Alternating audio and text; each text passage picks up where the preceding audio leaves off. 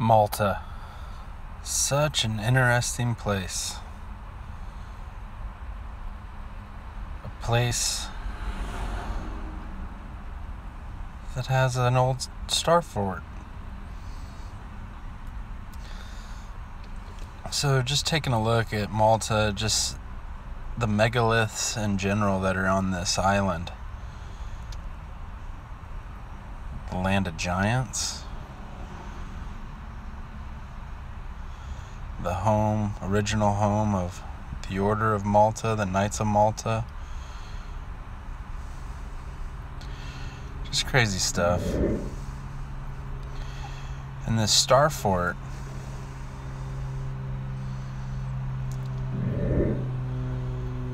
super crazy. Went in on Google Earth on this. Kind of just took it 3D.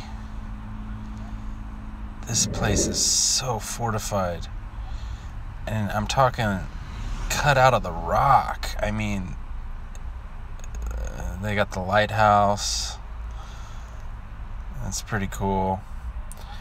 But if you can imagine if you were an invading army or navy, look at this place. Look how fortified this place is. And those walls, look, there's a little door down there, a little hidden door. Look how high these walls are. No one's getting in. And this takes up like the whole coastline. And so I just keep following this place down, just keep tracking it down. And I'm like, damn, this wall just keeps going into the city. I'm like, how long does this thing go? And then sure enough, at the end, big old church. Carmelite nuns. They take a vow of silence their whole life. They just pray for people. Anyways, Malta is just a trip. I want to get more into this. Look at these. So moving on. More on the St. Elmo. Best known for its role in the siege, the Great Siege of Malta.